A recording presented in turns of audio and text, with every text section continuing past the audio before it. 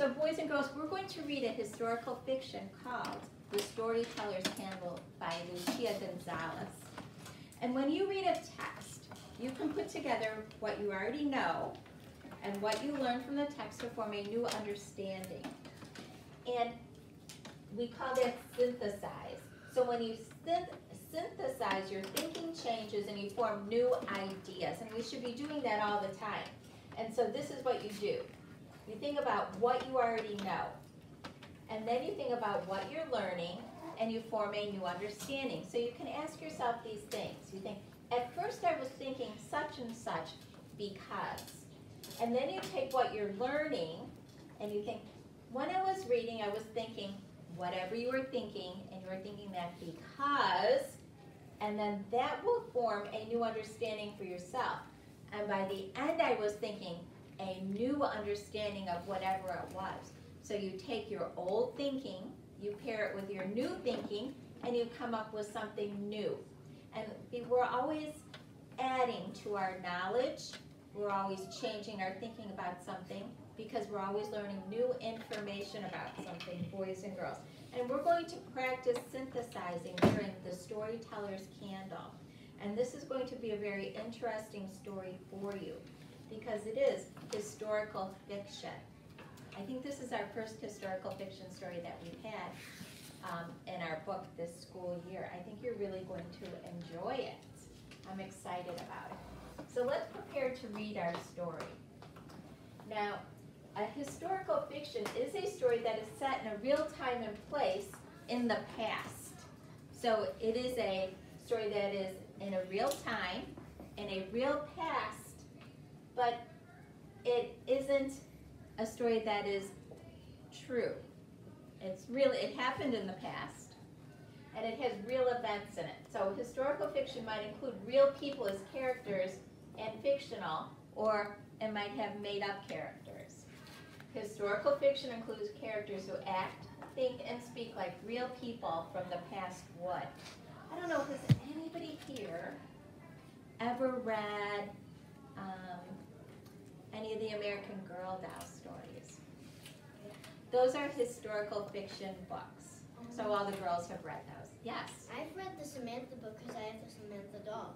Yes, you've read the Samantha book because you have the Samantha doll. Those would be maybe historical fiction because they take place in the past and they use events from the past to tell a story. Who has read the I Survived books? Okay. Those would be historical fiction books because the characters themselves may not be real characters, but they're using events from the past to tell you about a historical time or a historical event. Maddie, which ones have you read? I think I might have read like half. I don't remember which ones though. Yes, there's so many of them. Yes, Sophia. I've read I Survived 9/11. I've read almost all of them. Yes, there's so many of them. And so those are historical events. The character in them are mostly made up people or children. There's usually a child star that is in the story, and those are historical events that have happened, but the person in them is not a real person. So authors of historical fiction tell the story through important events. So there's always important events. Which one do you have in your hand, Reese? American Revolution, 1776. Yes, that's a very good one, the American Revolution one. What one do you have, Eli? I survived the Nazi invasion. The Nazi invasion, that is a World War II one.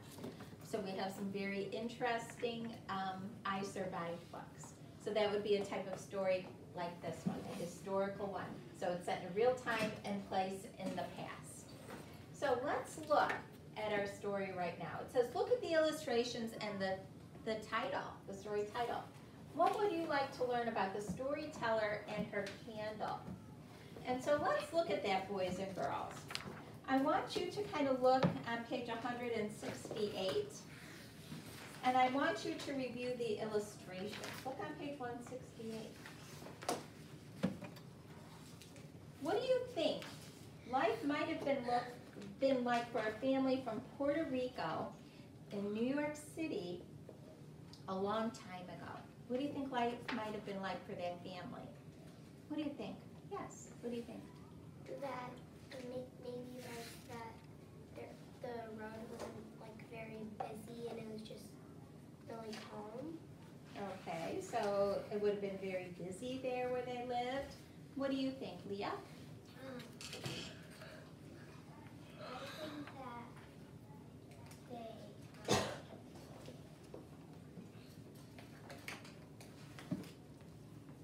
it was not like busy with cars how it is now. Yes, and oh, there weren't cars back then like it is now. Yes, what do you think, Nina?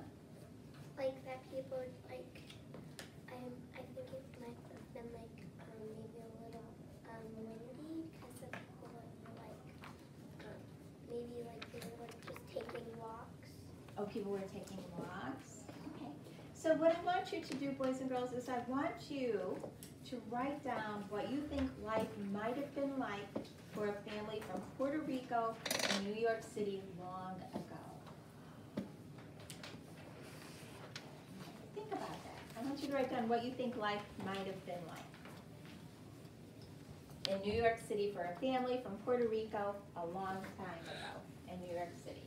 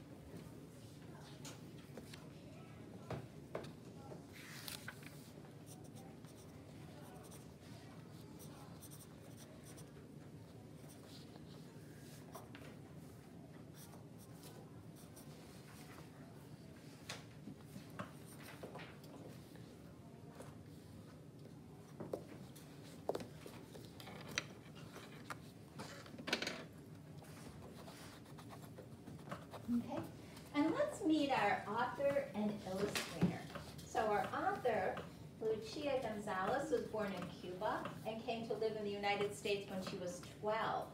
Her work as a librarian helped her become a skilled storyteller and puppeteer. She enjoys folk tales from many countries and finds that many are like the ones she grew up hearing and learning about. Does anybody know what a puppeteer is? What's a puppeteer, Sophia? Someone who makes puppets. Who makes puppets? Yes. Who does puppet shows? Yes, who they might make puppets, but they operate the puppets. So they do the puppets. So that's what a puppeteer does. That sounds fun, doesn't it, boys and girls? Mm-hmm. And then we have Lulu Del Acre. She grew up in Puerto Rico. Her grandmother often gave Lulu white paper to draw on while she listened to music. She says that she doesn't think her grandmother ever threw away a single picture she drew. Oh, nice. So here's what we're going to do. We're going to listen to our story, The Storyteller's Candle. I'll look at the beautiful illustrations, and so we'll listen to our story.